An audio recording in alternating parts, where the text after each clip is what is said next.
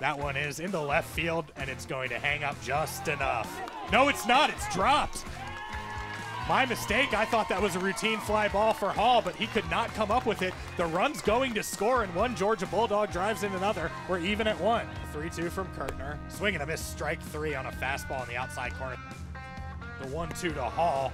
Called third strike on a curveball, and that one buckled the knees of Jarrett Hall, the former Georgia pitching coach, and he golfs this one down the right field line. It's going to get all the way to the wall, at least 2 bases.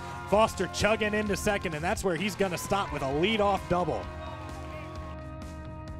Here's Garrett Spikes, who has a single to his credit today. This one on the ground. 4, 6. They fumble it at second base, and everybody's safe. This one is on the ground with eyes, and it's through for a base hit. 1 run scores.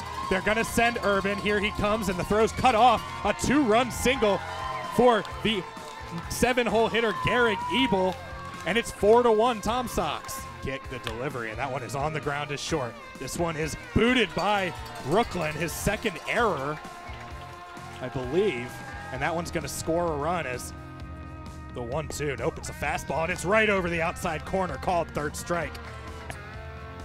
Here's the 1-2 now. Swing and a miss, strike 3, and a good-looking start for the big right-hander from Rice. The 1-1. This one is on the ground to short. Foster to Guidry to Spikes. 6, 4, 3. Twin killing, 2 away.